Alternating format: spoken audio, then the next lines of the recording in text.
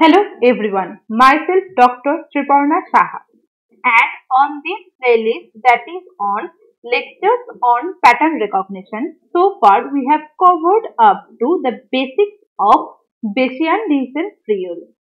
Today we'll extend our knowledge and go deeper into that.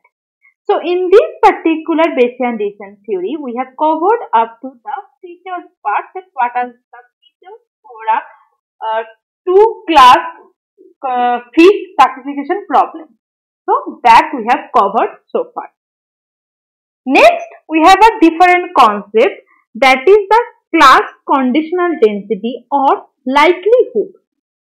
The class conditional probability density function is the probability density function for X. That is one particular feature. The example could be likeness value of seabass and salmon, given that the state of nature is W. That is, you already know that which class that particular fish belongs. So, you already know the class or the state of nature of that particular fish. Now, you are calculating the class conditional probability density function for any particular feature. The feature can be lightness or the other feature, that is the length and width, those can also be there.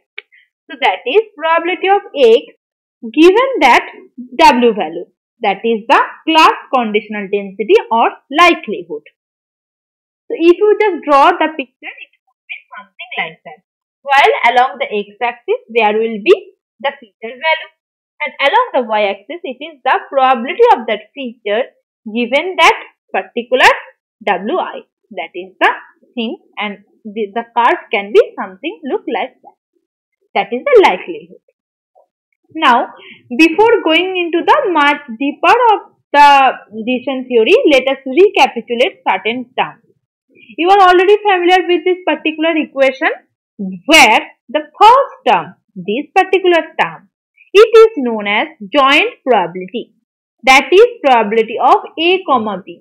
So that means joint probability. And this particular term, that is the conditional probability.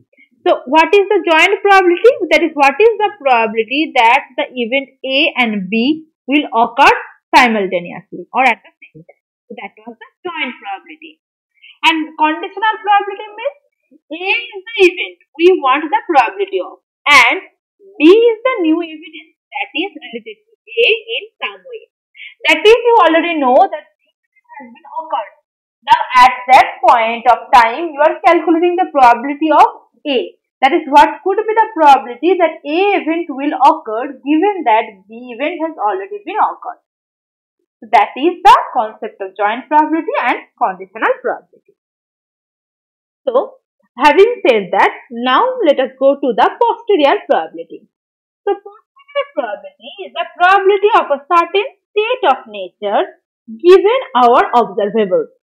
That is the probability of W, that is the state of nature given our observables. What are our observables? The features that we have calculated, that is our observation, right? So, given one particular feature A. So, what is the probability of W or one particular class given one particular A? Now, that you need to calculate. So, this particular value over here you can calculate from this particular equation, where probability of X given the W event has been occurred multiplied by probability of W divided by probability of X. And this particular thing is coming from using this particular equation. This probability of this equation, from where you are getting this particular equation? From here. That is the joint probability equation. That from here you have that particular equation. Right? So from this particular equation, what you are trying to find out? You are trying to find out this particular value. So as you are trying to find out this particular value over here, so this value you have to find out. So this value will be this value divided by this value, right? So that we have written over here. So that is the thing.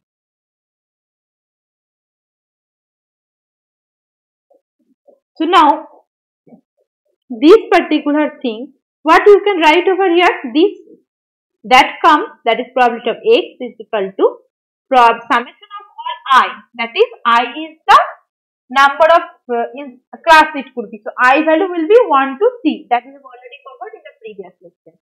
Probability of x with prior occurrence of Wi into multiplication with probability of Wi. By this, the probability of x is equal. That is the calculation of posterior probability. Now let us move to the next. So that is the value of posterior probability can be, that is for a particular case when probability of W1, that is the probability of one particular state first class, that is the probability of that occurrence will be the unknown of fish belongs to the first class of the fish, that is the 2/3, and probability of W2 is 1/3. Then the posterior, that is probability of Wi with a prior occurrence of x, that is this particular thing, if it is represented along the y-axis while the x-axis remains the x, that particular curve that we have already shown in the previous slide, that is this particular thing that was for the likelihood. Now for that scenario, this will be the posterior probability curve. Okay. Now next topic we have loss function. A loss function states exactly how costly each action is. As earlier we have C classes, that is W1 up to WC. So we also have a possible action, that is alpha 1 up to alpha A. That is A possible actions it could be. That is C is the classes, number of classes, and A is the possible action. That is this value for the number of classes, this value is for the number of actions. Then the loss function is lambda of alpha I with the prior occurrence of Wj. Is the loss incurred for taking action alpha I when the class is Wj. This is the thing. Okay.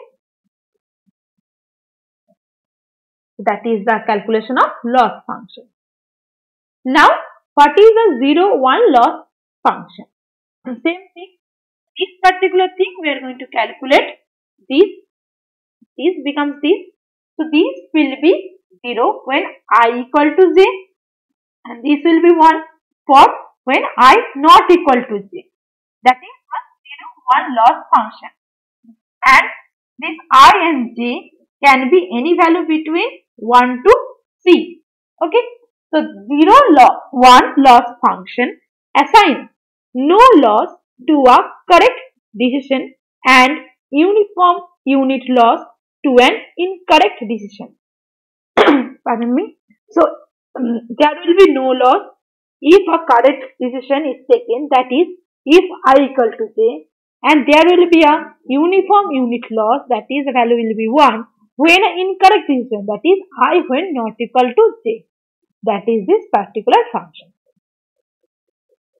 Now another function is the discriminant function. Discriminant functions are a useful way of representing pattern classifiers. Let's say Gix is a discriminant function for the ith class.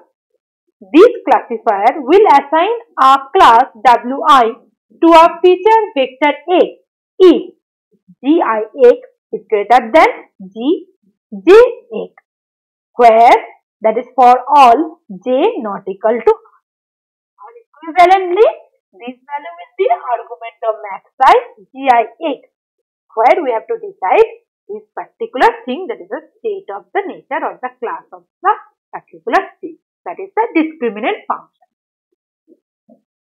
So, what is the discriminant as a network?